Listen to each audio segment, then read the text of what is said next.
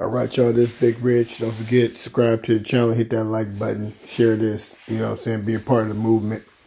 This is a topic that a lot of people don't want to talk about, but you know me being at Real Boxing Facts, you know what I mean, I got to talk about it.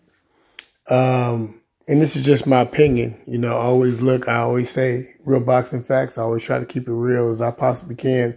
It's hard, you know what I'm saying, because boxing itself is very sensitive. You know what I mean? You're talking about people's boxing lives, and you're talking about, you know what I mean, things that go on in boxing that a lot of fans don't understand because they're not behind the scene. You know what I mean? But being behind the scene, you know how sensitive boxers are and boxing people are about their boxers. So, you know what I'm saying? You got to be sensitive. But we got to be honest, you know, and the one thing about it is that most of these boxing trainers are great. You know what I mean? A lot of them don't get a lot of money. A lot of them, some of them die broke. And these are trainers we're talking about. We're not even talking about boxers. We know boxers, majority of the boxers, you know what I'm saying, die broke because of their lifestyle that they chose to live. But what about the trainers? You know what I mean? And it's sad because most trainers, you know, are not obligated. They can't say nothing because they actually work for the boxer.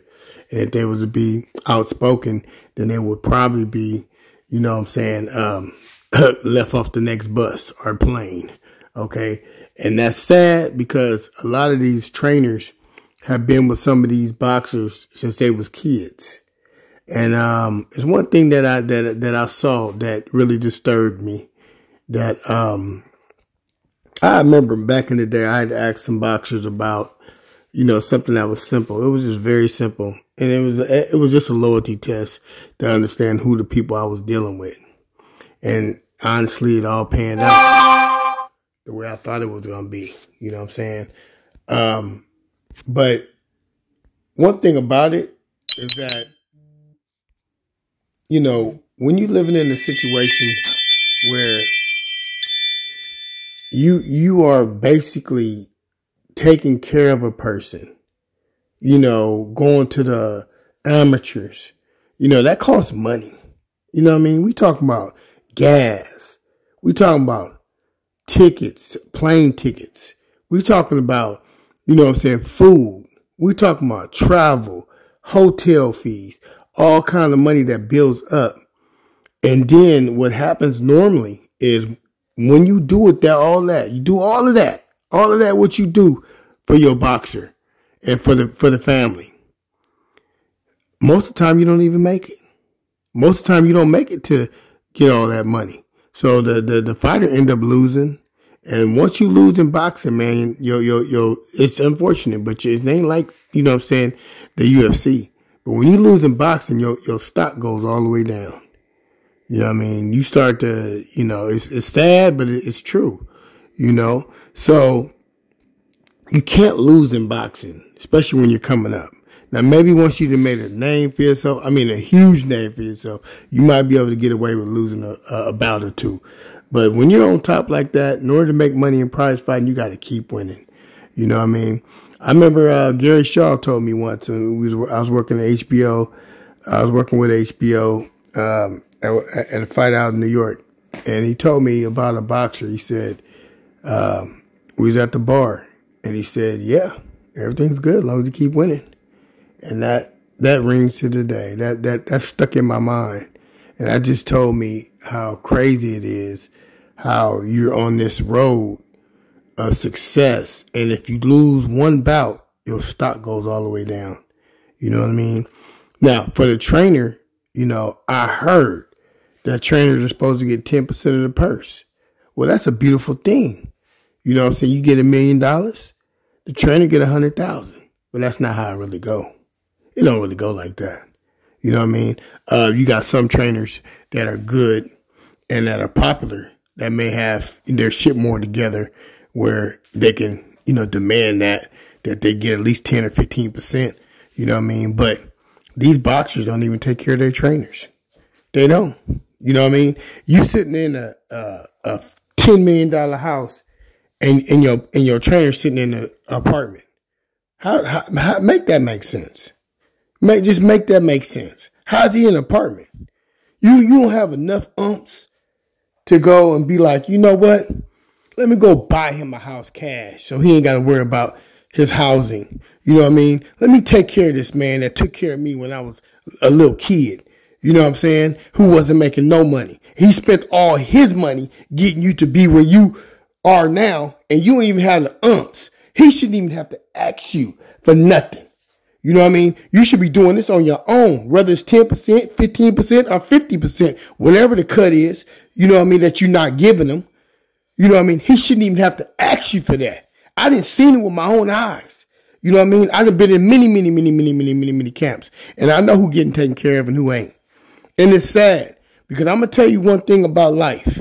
Anytime, you know what I'm saying, someone have to ask me for money, whether that's a boxer or a trainer, that's a bad sign. I'm the media guy. You know what I mean? So it's telling me that this whole boxing thing that don't have no regulations is not what it seems to be. So when somebody asks me why this fighter fought this, or why Ryan Garcia ain't fought nobody, you know what I'm saying, and he only fought Campbell, and now he just now fighting Tank, man, I wasn't mad at Ryan for that. I wasn't mad at Ryan. You know what I mean? I wanted Ryan to get money for the next 2 or 3 years. He got sponsorships and all that shit. Now he making money now. Now he can go fight. He lose. Okay, well, he lost. Now, you know what I mean? He go get it back. It's okay. But when you get it back, get that back to the trainer. You know what I mean? Give that money back to the trainer. Pay what you owe. Stop being greedy. And I'll break it down. You get that $1 million that you thought you was $1 million. It's not $1 million. It's only $700,000. You got to pay $300,000 in taxes, depending on how you got your taxes set up. You know what I mean? Then you got to pay your manager. Then you got to pay your trainer. You got to give your trainer 10% of that. You know what I mean? People got bills. And the way they done screwed over these trainers, I know ain't nobody going to talk about this. That's why I'm talking about it. I got to keep it 100, man. You know what I mean? It's not right for you to do what you do and then don't take care of the people who helped you do what you do. You know what I mean? I'm not saying giving random checks or random cash to people that's just on the streets. I'm talking about the people who helped you make this money. You know what I mean? I'm speaking to all trainers out there. Look, get your business right. Get your contracts set up right so that you can get paid the way you're supposed to get paid. Because I know most of y'all trainers don't set yourself up like that because you think that you got a verbal contract. And I'm just going to tell you, in America, verbal contracts don't mean shit. If you don't have your business set up right where you can get paid every time you put all them hours in, because you're not getting paid all the hours that you're going to training every day. You training somebody every day, all the hours, 4 or 5 hours a day training somebody. You ain't getting paid for that. You know what I'm saying? You're not getting paid. You getting paid for the fight. You're not getting paid for all that extra stuff that you do. All the time you got to run people around the corner. You got to take them here and there. You know what I mean? You got to do this. You know what I'm saying? You got to fly out. You got to go do interviews. You ain't getting paid for all that stuff. You know what I mean? So set your business up correctly so that you can get paid correctly. You know what I mean? So it won't be no misunderstandings when you dealing with fighters. You know what I mean? I don't care if you've been knowing them since you was a baby.